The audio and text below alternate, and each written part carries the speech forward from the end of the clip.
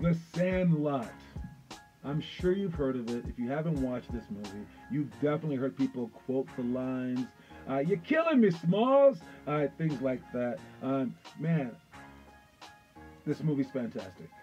All right, and it was such a crucial part of my childhood that I mean, we would play not baseball.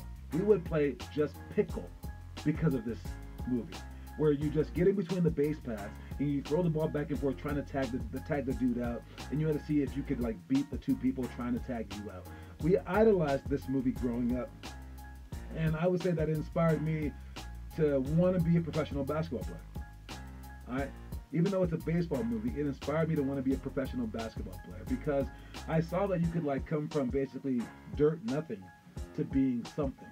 And this movie works on different levels too because the entire team is made up of different types of kids that you're gonna identify with at least one of the kids.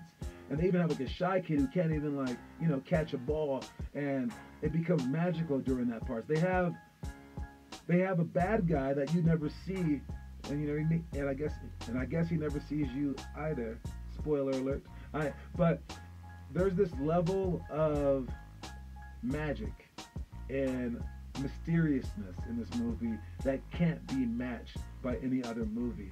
So I'm gonna give it a 50 out of 50 stars, and just because of its legacy.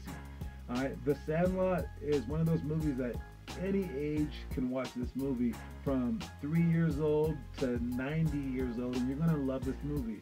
And it kind of spells out what sports mean to us, down to like a baseball with someone's autograph on it carrying a lot of weight in someone's life, down to like your friends just getting together outside and playing baseball being like the key moments to your life. All right, this movie is the epitome of why we play sports. So watch the movie Sandlot, 50 stars out of 50. You gotta watch this movie. All right,